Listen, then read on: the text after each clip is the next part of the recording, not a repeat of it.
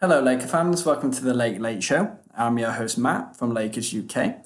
This was initially a podcast, but after a bit of a break, I've decided to bring it over to YouTube.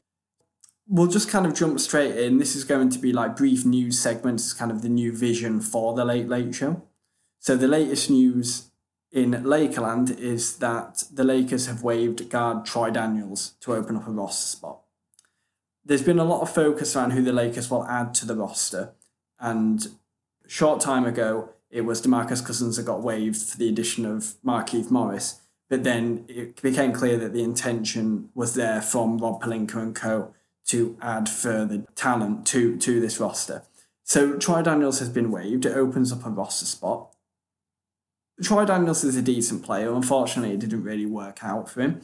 He came in for three-point shooting in the summer, but he found his opportunities limited. He only featured in 11.1 minutes per game on average. In 41 games this season, he averaged just 4.2 points on below 40% shooting and 1.1 rebounds. Apparently, it was a mutual agreement so that he could find an opportunity elsewhere.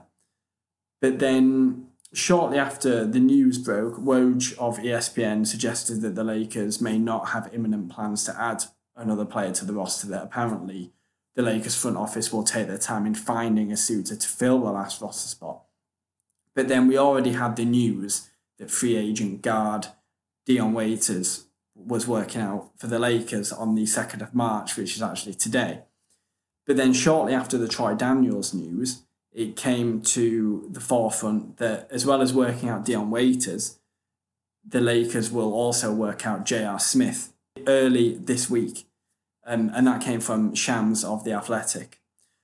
J.R. Smith on an Instagram stories Q&A session mentioned that the Lakers haven't reached out to him, and it seemed that link has went dead, but the Lakers have brought him in. They will have a good look at him.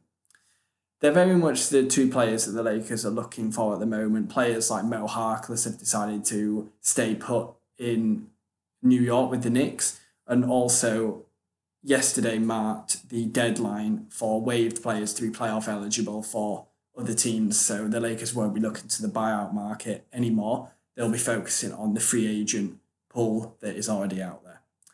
So it'll be very interesting to see what happens in the coming days and the coming week. So who do you think the Lakers should get? Should it be Dion Waiters? Should it be J.R. Smith? Should it be someone else? A lot of people are still talking about Jamal Crawford. Drop us a tweet. Let us know what you think. On Twitter, we are over at LA Lakers UK. On Instagram, we're over at LA Lakers UK, whatever your preferred platform is. And we also have a website, which is lakersuk.com. Okay? Thanks for listening, guys. Catch you next time.